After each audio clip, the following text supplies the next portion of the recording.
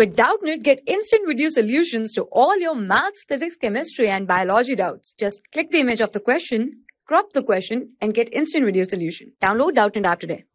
So we have to factorize the given expression, and the expression given to us is we have x cube plus 8y cube and plus of 6x square y plus of 12xy square.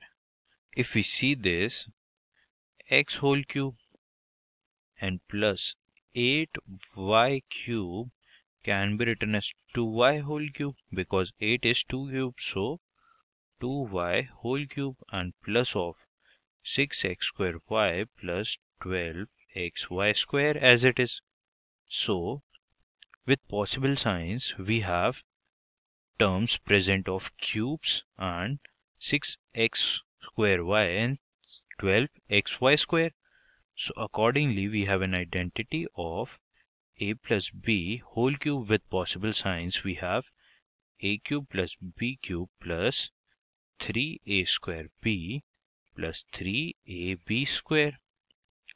So this identity can also be written as a cube plus b cube plus 3ab into a plus b. So here the terms of a cube and b cube present, so we have to make the term of 3ab into a plus b. So we have x cube plus 2y whole cube as it is, and if we'll take 6xy common from these two terms, we have left with x plus 2y. So we have made the term of a plus b, and this 6xy can be written as 3 into x into 2y. So we have made the term of 3xy 3x into 2y. So we have x cube plus 2y whole cube and plus of writing this 6xy as 3x into 2y.